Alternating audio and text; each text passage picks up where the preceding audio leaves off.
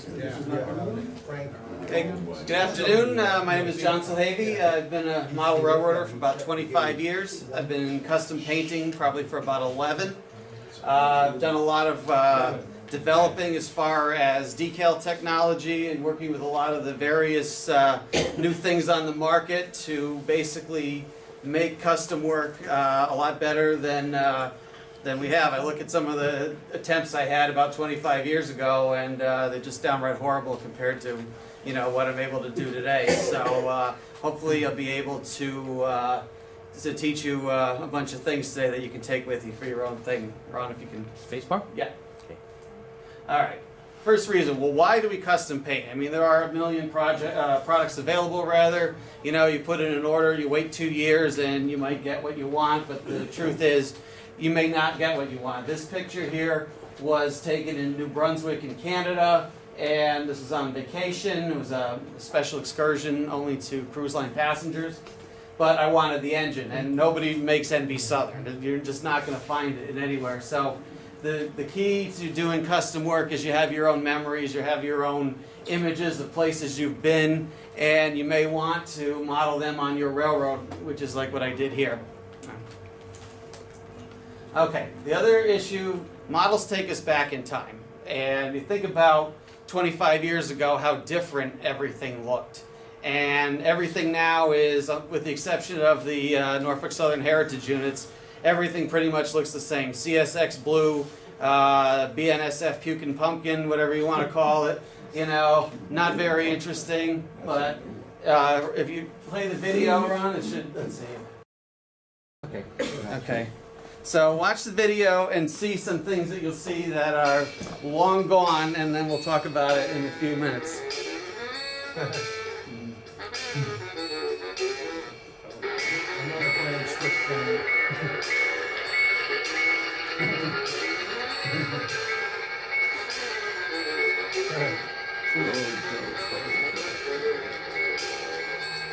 You sure they all at home? Yes.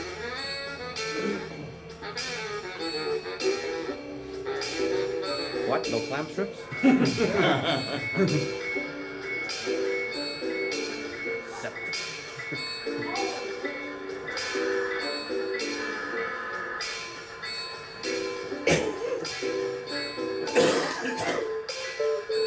looks like a writing blue liner.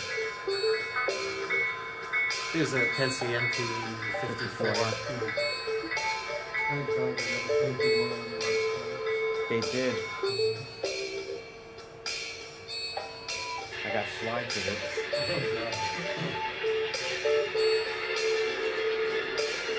Is that a shot at the schedule? What's that?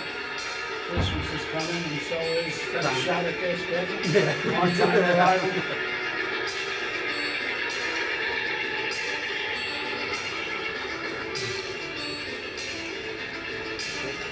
On patrol for rail fan.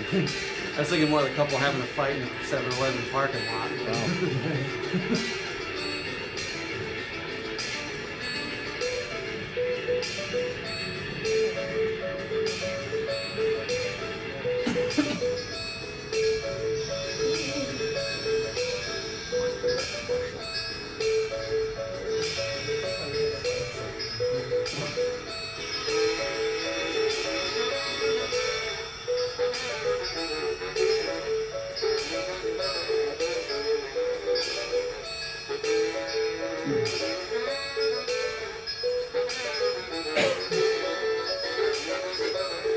LPG, no smoking.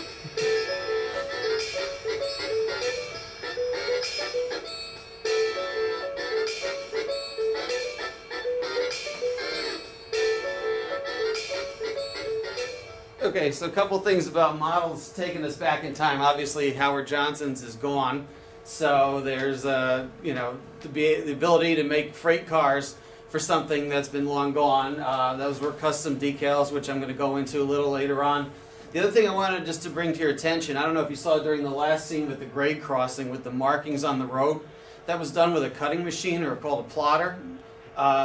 That's a really valuable modeling tool, and I'm going to get into that a little later, how you can use that especially for decals and stencils. So, And models let us explore what might have been. Obviously, there never was a Philadelphia Flyers locomotive, but once again, this was my first custom job that I ever did. You know, custom painting not only the cab and the body, but then being able to create the decals as well. So I'll get into that in a little bit. Models tell stories. Anybody can tell us what's wrong with this picture? Dyslexia. This was a real boxcar. A friend of mine who since passed started in Hollidaysburg, and around the first days of Conrail, they painted this and they asked their supervisor to approve the job, and the supervisor pretty much called them out on it that the car had been painted as Cornell. So once again, another thing that when you think about why do we want to do custom work, well, the stories in railroads, lots of stuff, you know, that you can put that story into your own model. It's like the refrigerator car that said solid clod. Clod, right, exactly. So getting started, first we talk about airbrushing, and I'm going to tell everybody it's not as bad as you think. Things you see on model railroad or all their videos and everything like that, it's more hype than reality. The reality is it's not that bad. I'm going to get into a few things in a second. Okay, first things, external airbrushes, they work fine. You don't need a double action internal mix airbrush. They're way overpriced, they're difficult to use, and they clog about every 7 minutes or so. This one here, the Badger Basic Spray Gun, $30 at Michael's, probably about $15 with a coupon. These things work fine. It's very simple. The spray is just a spring basically in there. It doesn't jam. You just mix your paint and you spray. 30 bucks, but it works just fine. Okay, this one I love. This one was actually from Micromark. Very simple to use. The one thing I love about this one is a metal body, because if you know, paint by its very nature is a solvent. So eventually you're going to wear down the guts of it. But this one's a metal body. You can leave it in cleaners. You can leave it in anything. It's not going to damage it. Very smooth operating. Micromark, about $45. No, it's the old Pashage. Yeah, It's very similar to it, yes. But it's a great brush. The other one I like, and my dog actually ate the back of it. Had nothing to do with painting. But this one here, it's a Badger 350. It's also a very good brush to use, very simple. The only thing is, as a warning, do not buy the Harbor Freight version of this. It's about $6. One of the air hose couplings actually flew off. It hit me in the face. Luckily, I was wearing safety glasses. Buy the $40 at Blick, which is right down the road from here. Buy the Badger version of it. Don't get the Harbor Freight version. Okay, can you hear? Okay, other items to buy. Compressors. Yes, you can use many different compressors. I prefer the actual Badger one myself. Same thing, if you go to Michael's, you register, or even just buy a candy bar, you get the coupon, you get this for half price. Retails about $150, so you're looking at about $75, but it's made for airbrushing, and you can really use any compressor. The trick is the moisture trap and regulator. This knob here allows you to adjust the pressure. Another item I didn't put up on there, but I just want to talk about it, also made by Badger, is the paint mixer. You could also buy any bar supply, or probably Walmart if you want to buy a drink mixer. It works just fine. This one's a big one here, the 3M vehicle striping tape. You can only get it at like auto paint stores, but the thing is, it's so sticky that you will not get any bleed through. It's the only tape I found that you really don't have to worry about anything bleeding through. Painting stands, they're sold at Micromark. Little clips on them, you can hold the model. The other thing also, cookbook holders are great for that. Eyedroppers for mixing your paint and your thinner according to the manufacturer's recommendations. This is a big one. Your airbrush cleaning brushes. It's the only way you're going to get the paint out of that. You can just brush them in there. They're very thick. They last forever. These I've had, I could probably say about 11 years. You can buy them at Micromark. Kind of like a Brillo pad on a stick, but works very well. Dollar store glass cleaner. The best thing for cleaning your jars, your airbrush parts. You know, it's cheap. You just drop it in there, let it sit there for a couple days. Also, Zep is a really good cleaner for airbrushes. A cheap or old table. Your painting table is going to have 1,000 different colors on it. Don't use your wife's good end table for, you know, get something cheap, throw it out in the backyard, spray it any color you want.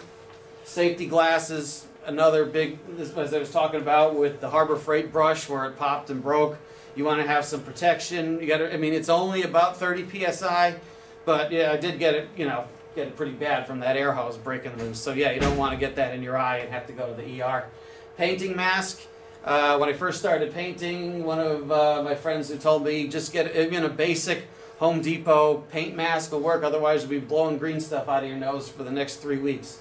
So Or whatever color you're spraying. exactly, whatever color you're spraying. Actually, I know a guy who ended up with lung cancer. He must have been doing a lot of painting. Yeah. He was at the time. Yeah. Okay. Airbrush classes. I don't work for them. I have no connection to this business, but I can tell you for a fact, the guy that does this is phenomenal. I took about 3D lessons with him and hit the ground running. He's just that good of a teacher. I mean, you could sit there watching videos and everything about it, but you go and you sit with him for maybe 1 or 2 hours. They're very reasonable in price. They're right there in Huntington. And you hit the ground running and you'll just take off from there. So if you want an actual hands-on class, you go call them and they'll set you up. It's an excellent school. How much does that run? I think it was like $40 an hour. So it really wasn't that much, and that was only for 2 or 3 classes. Okay, so some basics. First of all, spray a coat of light gray paint as a primer. My favorite one was the CP Rail Gray that Polyscale made. Unfortunately, they don't make it anymore, but the lighter the better. You don't want it to be white, but you don't want it to be too dark gray that it's going to change. This is another big one. And there's plenty of train shows. You can find all the Tyco boxcars you want for about $2 a piece. Use a junk model to test the color and the pressure, yes. Basically, are you talking more about solvent paints or acrylics? Acrylic. I'm going to get into that further in a So second. more now you're talking about acrylics. Strictly acrylics, yeah. We'll get down to that in a few minutes. Okay, so anyway, yes, use the junk model. Don't use your good model to test the pressure and the color. Because you spray it, you can end up with, you could get a big bunch of dots on it that you have to wipe off and redo. But you just take a junk, I have an old building, just spray it on there, get your color and your pressure right, and then you'll be good to go. You want to paint in a sweeping motion, filling in the color as you go along. The trick is to fill it in, not just, you know, do one of these like a fire extinguisher. You want to fill it in and you'll see it. But the thing is, if you see a shiny spot, that means the paint is wet, it's getting a little saturated. So you basically stop and move to another side. Once the shiny spot disappears, then you can continue working on it. This prevents saturation. Another big one, apply and release the trigger off the model, not on it. You'll end up with a big blob. So if, for example, okay, I'm painting this car. I'm going to push the trigger down here and then paint, and then when I'm done, release the trigger. Otherwise, you get blobs. You don't want to get blobs. Okay. Wipe up any dribbles with a paper towel. The sun is the best drying medium there is. I know people have tried to put it in the oven and melt the model. Basically, a nice day like today, a good 70-degree day, you leave it out in the, not in a shady spot, but in like a wide open spot in your yard. You let the sun bake the finish in. It makes for a very smooth finish. Gotta watch the dust. Yeah, that's it.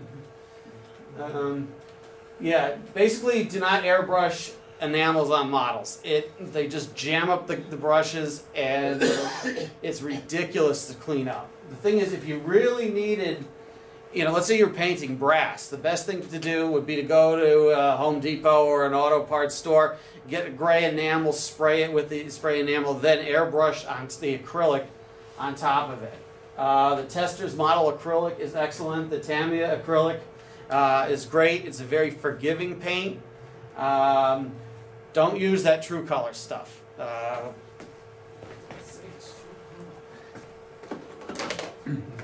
You know, remember these? Yeah, this stuff is junk.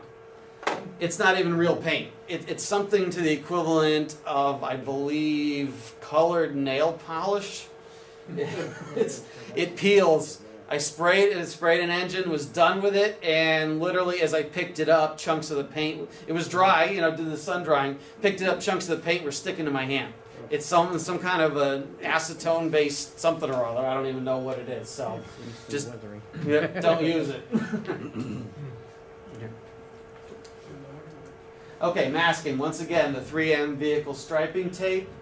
Allow the model to fully dry before masking, and then allow the model to fully dry before removing the tape. And one thing for masking, if you're doing multiple colors, with a Tamiya paint, it's very forgiving because let's say you missed a spot, or maybe the masking was a little low or something was off, you could basically scrape it with a fingernail, and then if you missed something else, you can take a little brush and it will blend in perfectly. You'll never even know the difference. But the one thing to make sure is once you've done that, to spray it with dull coat, which you're probably going to do with your decals, but that will seal in the Tamiya paint. It's very forgiving, good choice of colors. And then the other thing you can do, depending on the model, you can use trim film instead of painting. This engine here was decaled, and that's trim film. That's not a yellow stripe on it. So I'll get into the plotters in a little bit, but the thing is, the trim film, it's easier, and if you can cut the exact size with the plotter, it can actually save you some steps of having to mask and repaint. So that's something to consider. Making decals. So same thing, the York Durham Railroad in Toronto. They don't make any rolling stock of their own, but it's a great organization. I like what they're doing, preserving a lot of Canadian heritage. And I wanted to put one of their cars, so basically using a laser printer, I was able to print the logo and the Ride the York Durham, and also their website, the ydhr.ca, and then the car's reporting marks and road number. So basically laser printers work best. The one thing to watch out for with a laser printer is that laser toner is thin and loses colors on a dark background. If you look at this again, because the car was a light gray, that the color basically did that. If this car was like Conrail blue or something, it's not going to look right. There are a few things you can do. Inkjet printers the color's more vibrant because the pigment actually is thicker. Either paint, when you make your decals, has to be sprayed with a clear fixative. Neither printer at this point can print white. However, there's a company called Ghost White Toner in Germany. They are making white toner cartridges. Basically what you would do is you would take out the black toner cartridge out of your laser printer and put in the white one. And then it will print a white decal. They're available from a company called US Cutter. They ship out of both Memphis and Seattle, so you're not going to get nailed with a huge shipping bill of having to mail it across the Atlantic because it's already in this country. The other thing is white trim film can be used as a backer on your decal, and if you did a laser printer decal like I did with the York Durham car, so if I had put white trim film on that, it would make it brighter. So that's something that you can also think of. Or another thing is, let's say you had let's say these letters were supposed to be white, okay, the York Durham, the yellow. By putting the white backer on there, those letters become white. So it's a workaround for white decals. It doesn't work exactly all the time, but it's a good workaround. Decal paper also comes in white, which, like the Philadelphia Flyers, you have to either hand cut it or you can use a print and cut function on a plotter, which I'll get to in a minute. So this is the plotter. It's made by a company called Silhouette Cameo. Micromark is selling them. Michaels is selling them. It's a great machine. You can actually cut decals with the white trim film and apply it. I've done that, which I'm going to show an example of. The only downside to remember on these is that the dimensions in the software are not exact. So if I was cutting the Connecticut Central, you know, and I measure this, that's about 1/4 of an inch. In the software, it may not be the same. So there is some trial and error with that. It is a downside to that process. So basically the Howard Johnson's cars that you saw in the video, the one on the left was done with a plotter. Actually took a piece of white trim film and microscale and cut out the letters. by putting that in there. And then this one here on the right is the example because the graphic was green, but because the background is white, or if that was a white backer, it's a way of, it's kind of a workaround for a white decal. Okay, another method is using stencils and white embossing powder. It does work. Somebody actually tested it. If you cut a stencil, and let's say you're making the letters, and you just use you would like glue it down and then take a heat gun. It is another way, and it will apply to decals. Screen printing, it's what Microscale uses. It is getting into sort of a hobbyist format.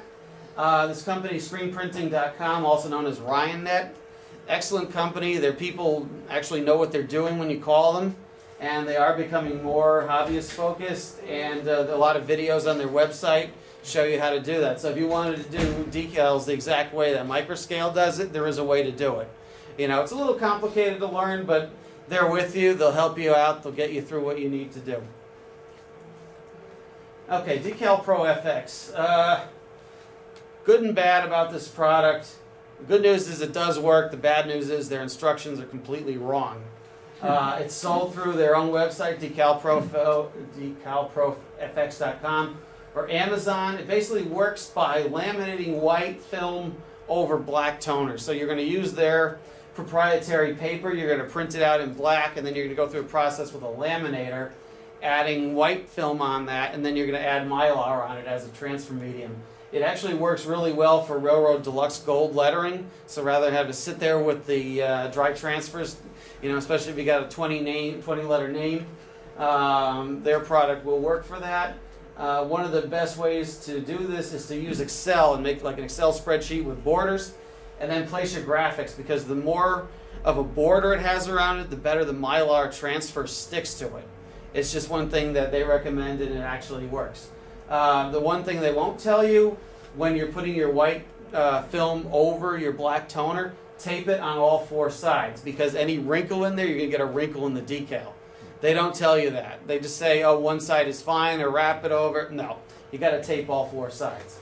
The other thing is, when you laminate it, and you feed it through with the Mylar and also the white film, put it in on all 4 sides so it heats evenly. So start one way, rotate it another way. You want to keep the heat as evenly as possible, because a lot of things that just don't heat evenly.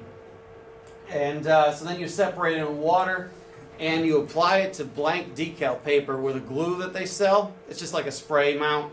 It's, you know, no different than like 3M spray mount. Apply it to the decal paper. If you try to model it or apply it to the model, you're going to end up basically, it's going to end up crooked. So it's like, you know, trying to, you know, hit something on the wall with your eyes closed. You know, so if you put it on regular decal paper, spray it with fixed clear coat, the white decal will work fine. And a few final things. The decal paper, both white and clear, is sold by Micromark. KD also has really good decal paper. Walter sells it. Microscales finishing, you know, the 4 little bottles that you see, the decal solvent, the decal set, that system works fine. One thing Micromark says, you need their own system for it. Not true.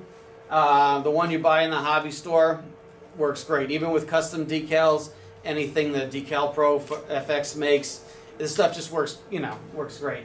Testers, gloss coat and dull coat, you don't need to airbrush your fixative onto it. The other one, Walther Solvaset, that also works. Sometimes with dull coat and gloss coat, you got to realize sometimes you have to spray it multiple times. I had a RDC with the zebra stripes on it, and the thing cracked right in the middle. It luckily fell on the ground, and I was able to pick it up, match it together, and just peppered the thing with dull coat, and eventually it held. So things happen. And the other thing is, most important, and this I learned from a screen printer, to train yourself to think of the artwork in layers, not as one.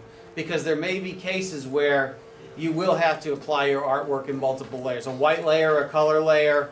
It's something that you know, you have to think about, because you're not just going to look at an engine and say, okay, I want to paint that, and a Microscale doesn't have it. Sometimes you may think, okay, there's going to be more than one step to do this. So you may have to, even the paint, you have to almost think about it in layers. You have to start from the largest color and then work your way into the striping and so on. Wouldn't maybe sometimes if you have multiple yellow stripes with a blue body, you might want to paint the thing yellow first and then put the blue on top? Yes, that's one way of doing it. The plotters are also very good for cutting striping. If you get the microscale trim film, you know, if you have a bunch of different stripes you need to paint or whatever, you can use that to make exact cuts, because, you know, rather than trying to hand cut everything, you can just use the same. If they're all going to be an inch wide, you can just keep cutting the same, using the same template to keep cutting that. So, any questions? You are, they made a product that used to be for airbrush artists, which is a brush-on frisket. Right. And the frisket would dry. It's kind of a rubbery substance. Would dry, you'd paint around it, and then you could remove the frisket by rubbing it or using an eraser. Yeah, I don't like frisket film. I've tried it. It just doesn't stick. It just pops right off. The 3M vehicle striping, you know, it's expensive, but you know what? That one roll will probably last you a lifetime, and it's just so tacky. It's made for putting on a car, basically. And you know, the pressure that you're painting a car with is going to be, you know, a lot more than a model.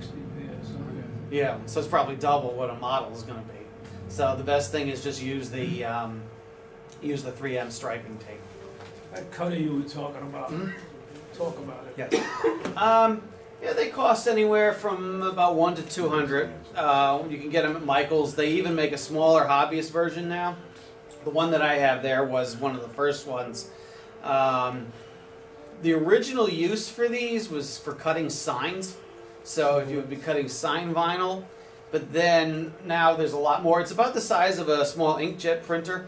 Works on any computer. It's actually very simple to use. This would probably be the only product I can say that right out of the box it worked fine, because just about every other thing, you know, is plug and pray, as the expression goes. But yeah, you just out of the box. Plug and pray. Yeah, exactly. No, this worked right out of the box. So if you got, say, a micro mark decal sheet Yes. and printed all your artwork on it and whatnot, the cutting machine how would you go about setting it up so it cuts? Okay, if you wanted to do that, there is a cut and print function in there, and it's in the software itself. Where I mean, the thing is, if you were just, let's say, just doing black lettering, then you would just cut it and apply like you would a regular decal.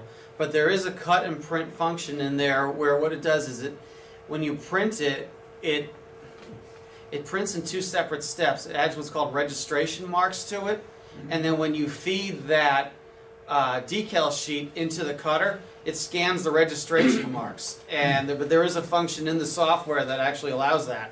So if you were printing on a white sheet like the Philadelphia Flyers logo, you could actually print it with the registration marks, and then it would scan it and print right on top of that. Do you have to use their software for the artwork? Comes right with it. No, the software you do use whatever photo, you know, Photoshop or anything you happen to have. You don't need any specific artwork to, you know, to use the plotter. Because I just use Microsoft Word to make my Yeah, that logos. works fine. Yeah, you could use Microsoft Word if it was just text. And the other thing with the white printer decal, what do you call it, printer cartridge coming out, Yeah. you could just do the same thing you were talking about if you were just using text, and you just put whatever lettering down there. Yeah, you would just print it in black, and then it would come out in white and you could just apply it like a regular sheet. So, but you have to order those from U.S. Cutter or Ghost White in Germany. That 3M striping tape you were talking about. Yes. You said it was very, very sticky. Yes. Does it leave any residue when you peel it off? No. No. Stuff's dead on. It's the Oh. best there is. And how about scale coat paints? You didn't mention anything about those. Have you ever used them? I've used them. The liquid paint works well. The rattle cans, as they call them, they don't. Yeah. I've seen models that were painted with them, and it doesn't apply as evenly. It looks kind of choppy. So that but yes. Oh no, I was Oh. going to let you finish with. Yeah, no, I'm just saying. Yeah, the rattle cans, not that great. I don't like rattle cans. I still have some of the old Flocal paints. Is there anything necessary? Are they still usable? Floquil, it's probably dried up. Polyscale lasts a long time. Floquil turns solid because of the mix of pigment and base in there. Unless So they- there's no solvent to, Yeah, the acrylic's very little. Yeah. Yeah, I was gonna say the solid, yeah, there's a solid for fluorochlorid. They turn to, yeah. It's toluene and xylene. Yeah, it turns to That's- rocks. No.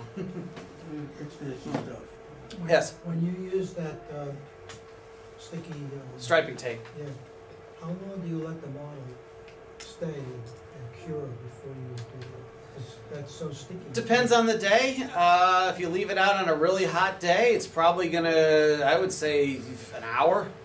It's depends on, because if the airbrushing, it's not like an enamel that's gonna take forever because you're using acrylics. And if you put it right in the sun, and the sun is, it's better than any drying oven or heat gun there is. It's just the trick to it. It's just you got to pick a really good day, and you put it right out in the sun.